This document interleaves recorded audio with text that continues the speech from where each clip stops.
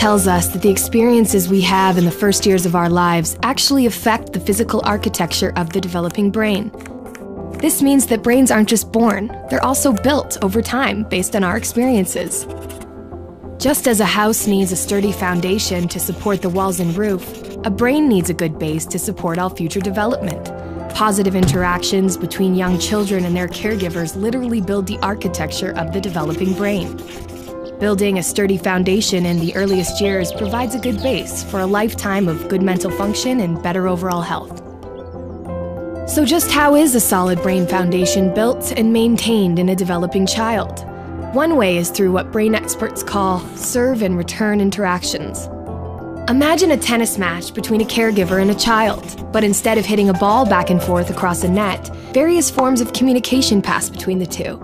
From eye contact to touch, from singing to simple games like peekaboo. These interactions, repeated throughout a young person's developing years, are the bricks that build a healthy foundation for all future development. But another kind of childhood experience shapes brain development too, and that's stress. Good kinds of stress, like meeting new people or studying for a test, are healthy for development because they prepare kids to cope with future challenges. Another kind of stress, called toxic stress, is bad for brain development. If a child is exposed to serious, ongoing hardships like abuse and neglect, and he has no other caregiver in his life to provide support, the basic structures of his developing brain may be damaged. Without a sturdy foundation to properly support future development, he is at risk for a lifetime of health problems, development issues, even addiction. It's possible to fix some of the damage of toxic stress later on, but it's easier, more effective, and less expensive to build solid brain architecture in the first place.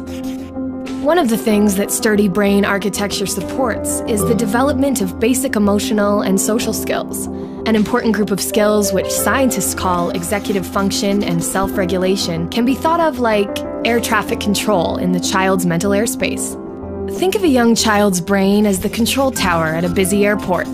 All those planes landing and taking off and all of the support systems on the ground simultaneously demand the controller's attention to avoid a crash.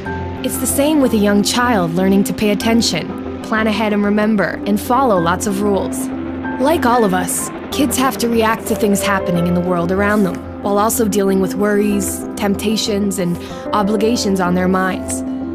As these demands for attention pile up, air traffic control helps a child regulate the flow of information, prioritize tasks, and above all, find ways to manage stress and avoid mental collisions along the way.